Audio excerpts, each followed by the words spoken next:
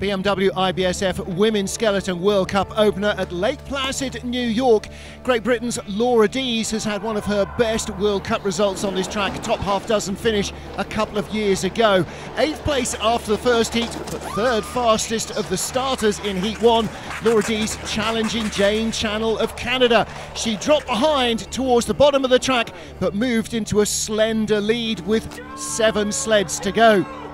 Lizzy, Yarnold, her teammate, was only 5th after the first heat, winner on this track 3 seasons ago, and she looked to be in really good form. The second heat a lot smoother than her first, and she spared away from her teammate, grabbing the lead midway down the track and holding it at the bottom by 1/4 of a second. World Cup and World Champion Jacqueline Lurling stumbled on her second run, leaving the field open for Elisabeth Vathje, another regular medal finisher here. She had a smoking second heat to move herself into the lead with just 2 sleds to go, guaranteeing herself a medal.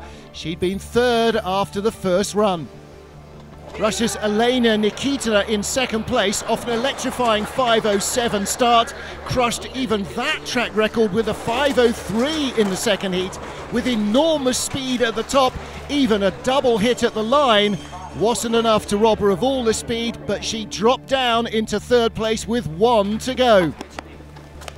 Austria's Janine Flock had been very quick in training, and she broke the track record that she'd set winning a year earlier on the first heat. She didn't have that speed in the second, but she controlled it well enough to claim her first win of the season and to open the Olympic year with a gold medal in Lake Placid. Elisabeth Vathje and Lizzy Yarnold completed the podium in the first of the 3 North American races.